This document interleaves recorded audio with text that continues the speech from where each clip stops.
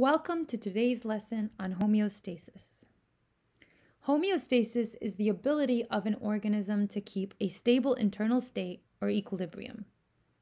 Systems respond to external, so outside of the organism, and internal, so inside of the organism, changes to function within a normal range. We discussed the characteristics of life, and we talked about how all living things have to be able to maintain a stable internal environment. That is known as homeostasis. So what are some things that humans need to keep in a normal range? We discussed temperature. The normal human body temperature is 98.6 degrees Fahrenheit, which is roughly 37 degrees Celsius. Once we start to climb, our temperature starts to climb, we reach what's known as a fever. And if our body temperature goes too low, we run the risk of hypothermia. Our body systems work best at 37 degrees Celsius. So our body will work hard to try to keep us at that temperature. Our blood pH is 7.4, which if you remember from chemistry is slightly alkaline. 7 is neutral, so blood is pretty close to 7, but it's slightly alkaline at 7.4. The homeostatic level of blood pressure is 100 milligrams of mercury. We try to keep our blood sugar at 0.1%, and the water content in the average human body stays at 40 liters. So how do our bodies do this? How do they keep us at homeostasis? They do this through things known as feedback loops. Feedback loops have three main components. There's a receptor. A receptor is going to receive a stimulus. There's a control center which processes the signal and sends instructions, and there's an effector that carries out those instructions. So let's look at an example. For example, you might be at homeostasis, which is a normal body temperature, and you're super happy you're at 98.6.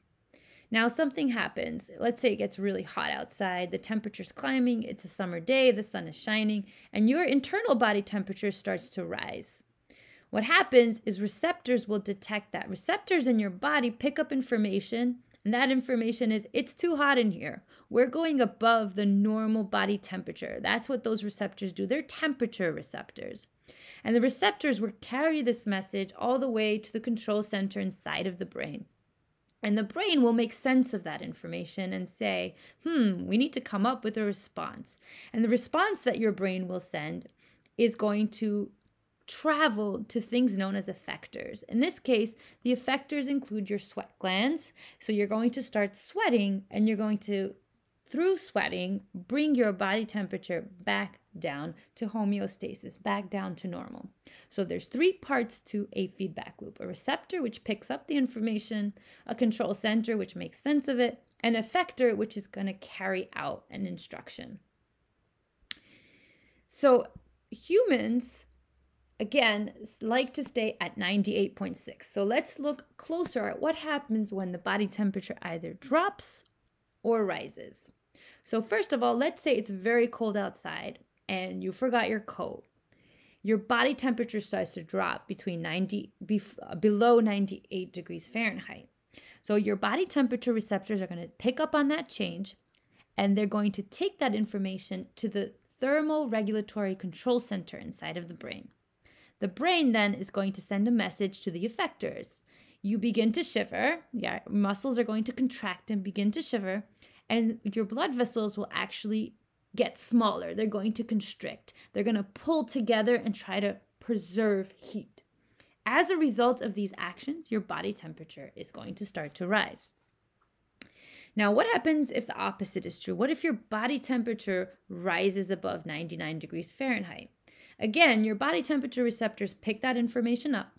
They take the information to the thermal regulatory control center, and then your brain sends messages to the effectors. You begin to sweat, right? Your sweat glands are effectors, and your blood vessels are going to do the opposite of what they did before. They're going to get bigger. They're going to dilate, and they're going to come close to the surface of your skin, and they're going to let go of their heat. That's why somebody who's hot is going to appear flushed, right? Their skin is going to look red. This is part of the cooling mechanism. As a result of these actions, your body temperature decreases and you get back to homeostasis. So that is temperature control inside of the human body. So how do animals regulate their body temperature? Can you think of some things animals do so that they can maintain homeostasis? I'll give you a minute to think about it. So some of the things animals can do is seek out sun or shade if it gets too hot. You can see turtles kind of sunning themselves on top of rocks. When their body temperature gets too hot, they simply jump in the water. Some animals engage in burrowing and shivering behaviors. Dogs cool off by panting. And these emperor penguins are huddling for warmth. So let's take one more look at negative feedback or feedback through thermal regulation, which is what we just discussed before. So once again, body temperature rises. What happens? The receptors in the body pick up that information. They take the information to the control center inside of the brain. The brain sends a signal to the effectors, your blood vessels, and your sweat glands. And what's going to happen? You're going to have your blood vessels dilate. You're going to start to sweat. And as a result, you're going to come back down to homeostasis. All right, let's look at the opposite situation. So let's say your body temperature drops. Body's temperature receptors pick up the information, take the information to the brain. The brain sends signals to the effectors. In this case, your blood vessels are going to constrict. You're going to start shivering. And as a result, your body temperature is going to start to rise and get back to homeostasis.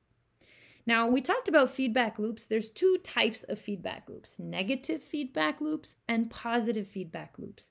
Everything that we discussed so far was a negative feedback loop. Negative feedback loops oppose variation from normal. So, for example, if you get too hot, your body does something to cool you down. If you get too cool, your body does something to warm you up. In either case, you're going against the variation. You're trying to bring back to normal. You're trying to get back to homeostasis. Positive feedback exaggerates variation. So you're going to do the opposite, right? So let me show you an example. Let's say you get a paper cut. A paper cut causes a break in a blood vessel and you start to bleed. The damaged cells, the ones that you slice through with the paper, they're going to start releasing chemicals. The chemicals will cause blood clotting to begin. Now here we're going to enter a positive feedback loop. What's going to happen is as you're clotting, more chemicals are going to be released and the clotting is going to speed up. The clotting is going to release more chemicals and the chemicals are going to cause more clotting and the more clotting releases more chemicals. And this kind of is a runaway loop that's going to keep happening until that blood clot is going to be plugged and that break in the vessel wall is going to be filled and the bleeding is going to stop. So one more time, clotting causes chemicals to be released. The chemicals cause more clotting. The more clotting releases more chemicals. The more chemicals causes more clotting all the way until that vessel wall is plugged. So which do you think is more common, negative feedback or positive feedback? As it turns out, negative feedback is much more common in the body because most of the time you just want to get back to homeostasis and your body's going to only act if you get away from normal. Positive feedback loops happen much more rarely. One example in humans is with bleeding and clotting. That's going to be one example of a positive feedback loop. And the other common example of a positive feedback loop occurs during childbirth. During childbirth, a woman's body is going to release a hormone known as oxytocin. And what oxytocin does is it's going to cause contractions of the uterus. As the uterus contracts, the contractions are going to actually release more oxytocin. The more oxytocin is going to cause more contractions, and the contractions release more oxytocin. It becomes a runaway reaction all the way until that baby is born. So these are very special events in a human's life. Day to day, normal times, most loops are going to follow negative feedback. So let's talk about exercise. Homeostasis and exercise. Exercise is actually very challenging on your body. It challenges your body's homeostasis. Why? Well, first of all, your metabolism increases. Everything speeds up in your body. You begin to run out of oxygen and you begin to run out of nutrients.